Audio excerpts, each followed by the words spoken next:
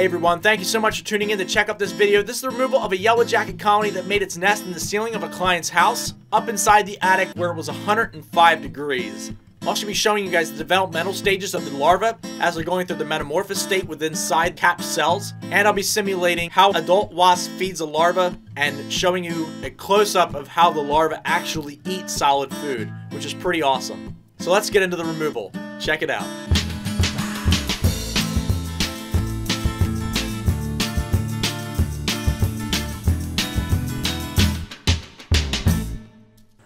Alright, so this colony had its entranceway at the roof line where the soffit and the siding met, and typically with any of my removals, I have to start with vacuuming out right at the entranceway and trying to get as many of the foragers as I possibly can. And that just negates there being a massive swarm inside the house or inside the attic once I start removing the nest. So I decided just to duct tape the nozzle of the vacuum kind of in the busiest traffic spot, and while I make my way into the attic to investigate where the nest was. Yes, the vacuum's going out there. So as it was like 90 degrees outside, it was like 105 degrees in this attic. And I mean, just absolutely on proper fire inside that suit. It may not seem like a lot. I mean, I love the heat, but inside that suit, it is just unbearably hot.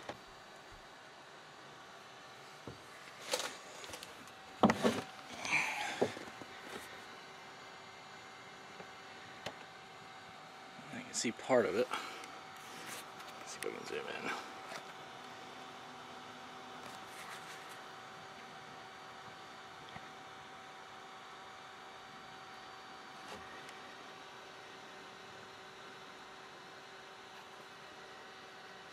It's underneath that insulation somewhere.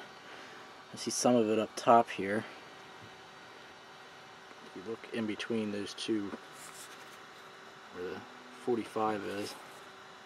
Not 45, 30 maybe. Back in there.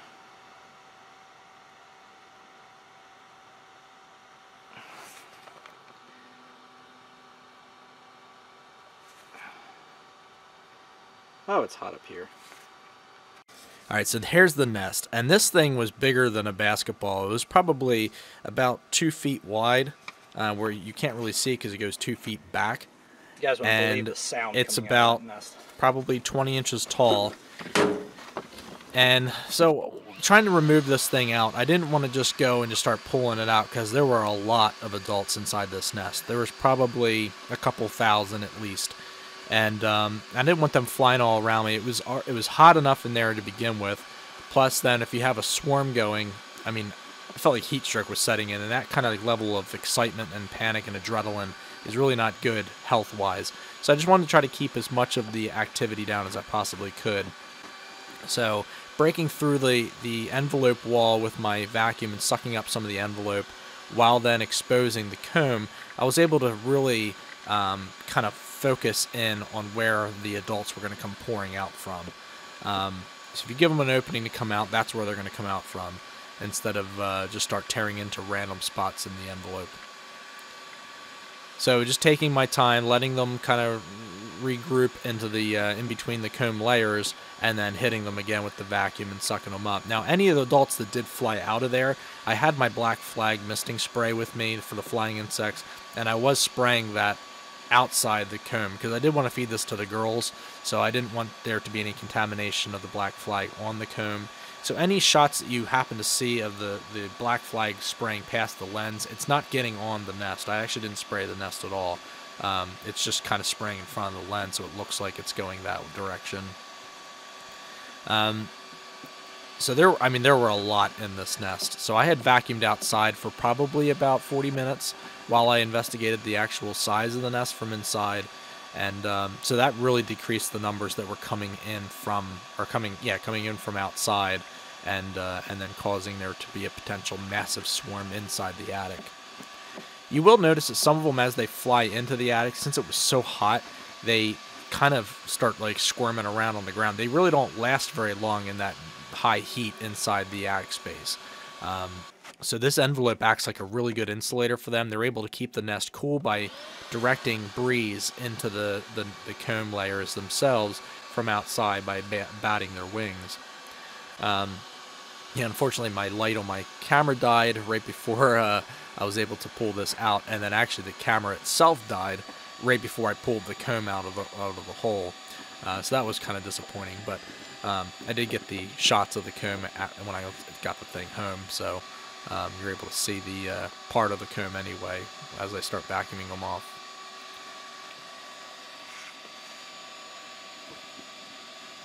And actually kind of worked out pretty well, because once the light died, they really go towards the light when they can, if they see an opening to their nest. So I was able to kind of like focus the flashlight in certain areas so they would fly to like the wall instead of directly to me or directly to the camera. And then I could just vacuum them up right away. But that's a lot of layer of comb right there, and there were a lot of larvae inside that that actually split apart for the girls to enjoy at different days after this removal. In the bag, that people are going to ask, inside that that plastic, or that inside that cloth bag was actually a bald-faced hornet nest that I relocated, and so it was actually, I think there was 3 removals this day. So this is just the top part of the comb. The other part of the comb I'd already fed to the girls as soon as I got home, and but this I wanted to kind of tear it apart and get into the larva layers and things. So this is a little bit of tweezing. I didn't want to do too much of a tweezing video here, but I wanted just to show just the mass amount of larvae that were in this nest. What you're seeing here is queen comb, and queen comb are just larger cells that they build at towards the middle to late season, and what happens is the queen will then lay female eggs, which is all she lays, are fertilized eggs, and they become female wasps. So when they build the larger cells and the queen lays the female egg into that cell, there's enough room in there for the larva to expand bigger than a traditional worker wasp. So as they get bigger, the hungrier they get, and the more they demand for the workers to feed them food. And the workers cannot. It's almost like a crying baby to a human mom. Like hearing that scraping noise, it's incessant, and they feel like they have to feed them. So the larger they get, the more they can develop, and it surpasses the threshold of becoming just a regular worker, and then they eventually develop into queen wasps, which are able to reproduce and be mated with. And so what you're seeing here are virtually all queen cells. Now, female workers can lay eggs, and they lay what become males. Unfertilized wasps, which are workers, cannot lay fertilized eggs, obviously, because they can't mate. So their eggs develop into males. How human reproductives works is if you're not mated with, your egg doesn't develop into a human. Well, that doesn't work with these types of insects. If they don't get mated with as a female, they will still develop an egg that will turn into an adult. But depending on whether or not they're mated with, affects the sex of the adult wasp. So a female worker who cannot mate, who will have unfertilized eggs, those eggs will turn into male wasps.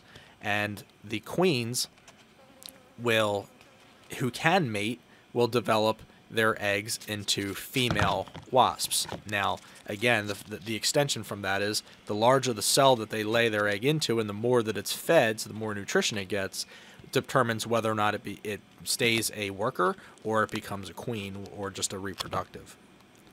So I know that's as clear as mud, but it's really hard to convey that, especially in the comments when I try to explain that to people. It's not as cut and dry as, oh, if they mate with a male, they have babies that grow up, and that's a mammal thing. That's not an insect thing. So pulling off some of the silk caps here, you're able to see the different stages of metamorphosis that these wasps are going through.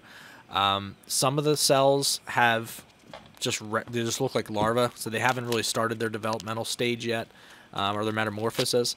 And then some of them, you open them up and they have legs, or they have segmented abdominal sections.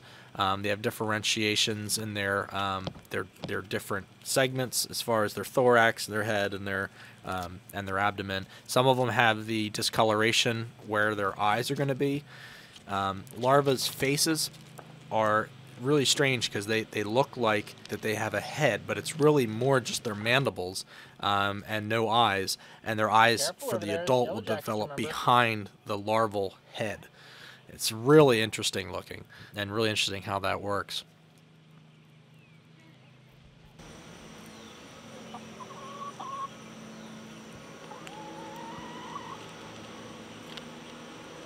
People ask, if you see here where I'm pulling the caps off, sometimes the caps go down well into the cell. So as the larvae are developing and growing, they're weaving silk up inside that cell cavity, and then once they're large enough, they cap it off the top.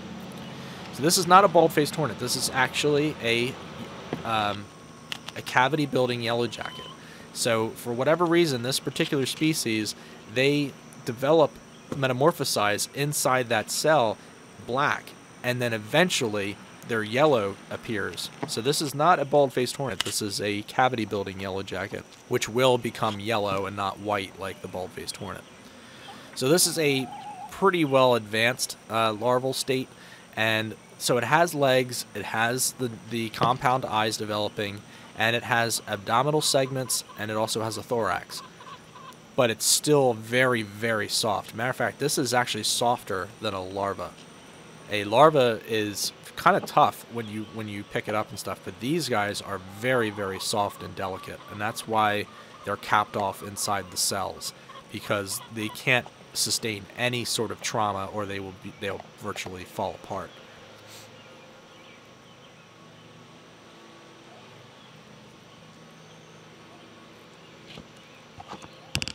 So this larva here in the center here, she is weaving her silk cap.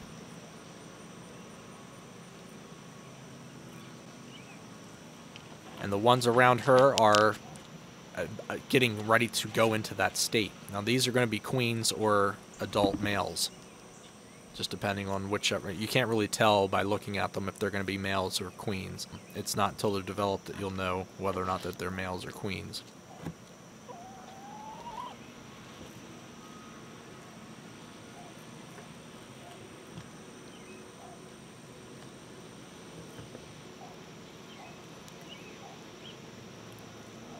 In this video, you can really see the texture of the bodies of the larvae. They're not wet and slimy like people think they are. They're not slimy at all. They're not even really wet. They're very dry. It almost feels like a plastic baggie that maybe has like jelly in it. Like they're soft and malleable, but their bodies are very smooth.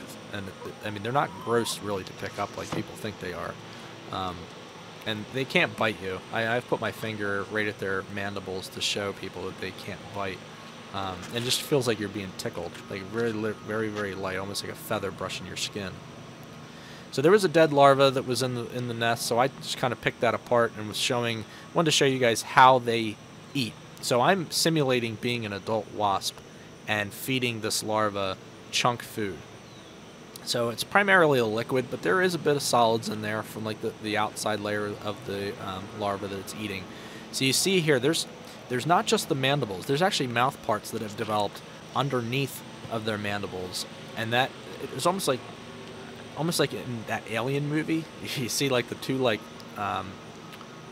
horizontal mandibles underneath of the regular mandibles that are vertical, and they kind of usher the food into the mouth part.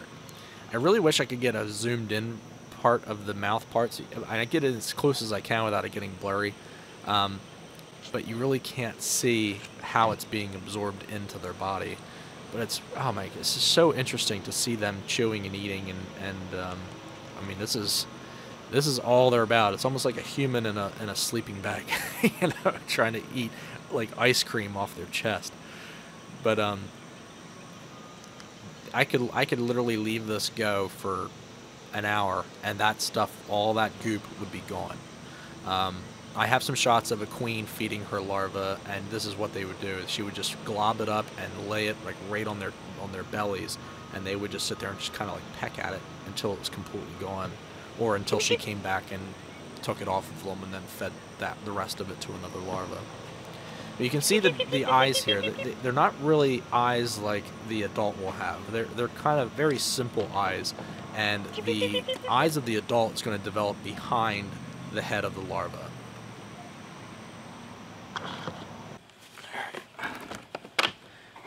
So this is the catch of the day, minus the envelope. I already pulled out the envelope and wanted to show just the mass amount of yellow jackets that were inside this vacuum, because people always ask to see what happens inside the vacuum. And it's really just water in there with a little bit of Dawn dish soap. They die very quickly after being sucked up. Once they're in this water, then I just dump out the water on my compost pile. But this colony, I wanted to count how many were in there because there were so many adults inside this colony. So bringing it back home, I decided I figure, well, I'll weigh the mass amount of them, and then I'll count out like 300 of them, and then weigh that, and then that would kind of give me an idea as to how many adults were in this colony.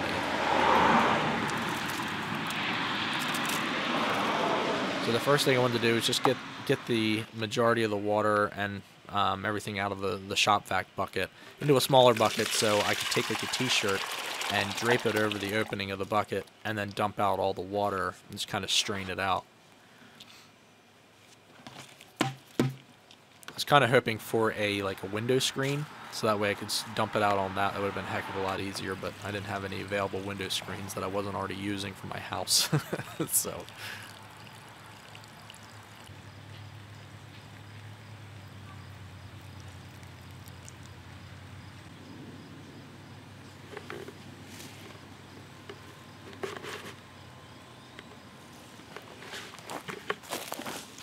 just straining out all the water most of the water that I could.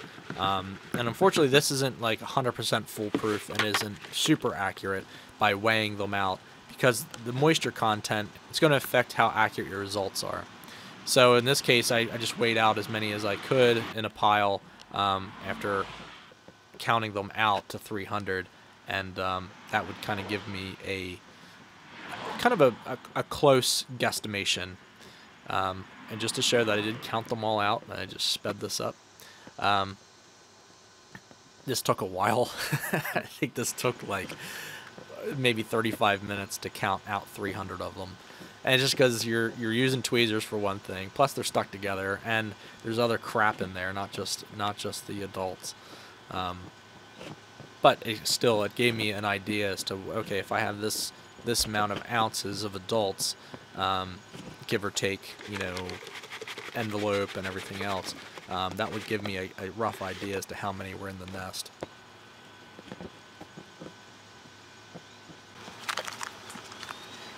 That's 300, and that's what's left. So there is, oh god, there's about 1,000 here probably total. And that was just the amount that I had sucked up in the vacuum. And I'm done counting.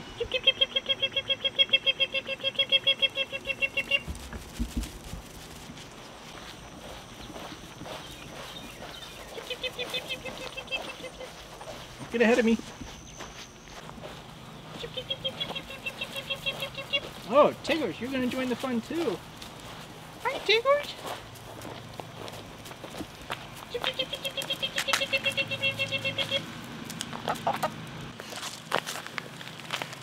Here we go. I think right here. And these are obviously all retro shots of the girls, since Angel has passed away about 5 or 6 months ago. But luckily I still have footage of her and being with the girls, and obviously Tiggers as well. So it's nice to kind of look back on these removals from mid-2019 when all the 3 girls were together. And I mean, Pigeon and Ginger are still with us, and they're still just as rupid as ever. But it's always nice to see the 3 girls together again in these removal videos.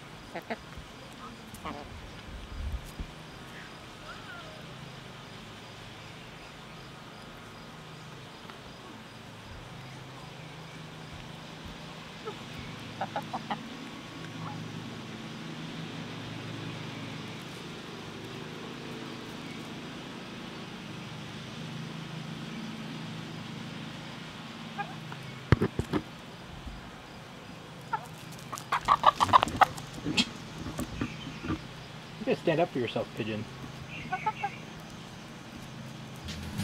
Alright everybody, thank you so much for tuning in to check out this video. If you guys enjoyed this content, drop in the comments, let me know what you think. If you enjoy and appreciate independent content creators like yours truly and your favorite YouTube content creator, please consider liking and sharing. It really helps us be competitive with the bigger conglomerates that YouTube has decided to prioritize over little guys like myself. I really appreciate all the support that you've given me over the last year or so that's helped me stay successful on YouTube and be competitive, which makes it possible for me to be able to make this content for you to enjoy. Thank you so much for tuning in to check out my videos and supporting my channel, and I'll catch you on the next video.